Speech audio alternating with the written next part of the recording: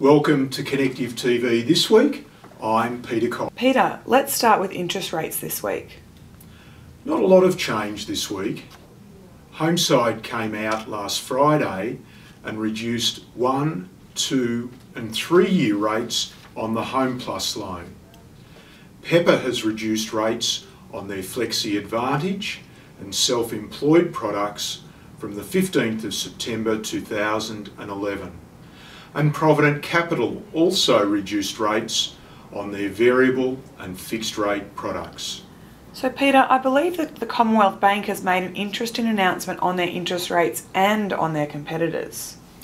Yeah, it's an interesting one. What they've done is they've come out and said that they've come out with a home loan guarantee offer where they'll beat any advertised rate for equivalent home loans, investment loan, line of credit for ANZ, NAB and Westpac, and they'll beat that rate by 0.01% for applications received from the 12th of September to the 30th of September.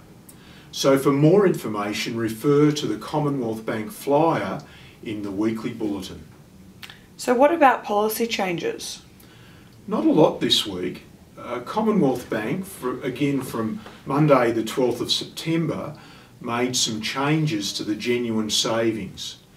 They will now accept inheritance if it's been in an account for 3 months, and they'll also use rental payments to support the 5% genuine savings where it's been there for less than 3 months.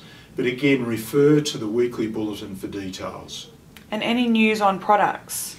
Liberty has come out with 3 new prime products, the Sharp, Star and Free loans, all starting at competitive rates from 6.99%. Refer to this week's bulletin for more detail. And what about La Trobe Financial?